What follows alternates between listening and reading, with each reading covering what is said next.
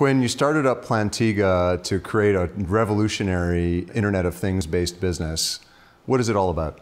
So really what we do is we sell motion analytics as a service. And we do that by way of a flexible footwear sensor insert that goes inside of a shoe. And we measure the way that you move, that you walk, that you run. In a way, we're providing lab-grade gait analytics in a mobile setting. We take that data, we package it up, and we sell it as a service to professional sports teams, the US military, and other organizations to help them predict and prevent injury, to benchmark performance, and to quantify the return to play process or rehab. Why is it important to them? So organizations in general spend a ton of money on business intelligence. So in their stadiums, they're finding out which beer tap sells the most beer, which seats get filled up the most. They lack visibility and data on their probably most core asset, which is their athlete. So we are providing what we call human movement intelligence. So data on the actual asset that is the most important. Again, it drives decision making around how hard to push them, when to pull them back, when to pull them back because they might get injured. All of this kind of data is valuable. They just can't access it in a mobile setting. They have to go into performance labs to get that type of data. What's happening now is sort of the coach feels that, okay, this player has been...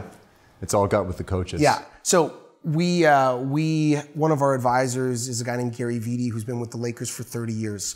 A lot of what he said to us is we're just reinforcing his gut instinct, right? So he knows that a guy's asymmetry is sliding, which is leg to leg compensation, but it's his gut. So we're just providing the data that kind of, so he can't always be around, right? So then you have software and intelligent systems that help with that. And why Plantiga? Why this product? So Plantiga, the name is interesting. It comes from the word plantigrade, which means even pressure distribution on the ground. So you will focus exclusively long-term on feet? Or yeah, so what we want to do is we want to be the world leader in foot-ground interaction data. I think it's way more important instead of spreading ourselves thin. You could put sensors all over the body. We want to own gait analytics. In developing the business, you went through the Creative Destruction Lab. Yes. What was that experience like? CDO was amazing. So the program, it's over 8 months. Every 8 weeks you come, you set objectives with a group of mentors, you walk through them, and then you come back and you basically give an update on how you did. I thought the program was fantastic, and for us, it's funneled into investors and all sorts of connections that we'll have forever. How do you think they could improve the program? One of the things that I felt is one of the best parts for me as a business was I wanted to build relationships with those mentors. So you have these meetings and they structure them like every 15 minutes. So it was really important. It's dense. Yeah, it's very dense. And they knock on the door and they say, okay, you know, get out next meeting. I felt like that could have been longer for me and it would have allowed me to build more of a relationship with the mentors, which again is half the reason you're in the program, is to build that human connection to make you a better businessman and build a better business. That makes a ton of sense. Yeah.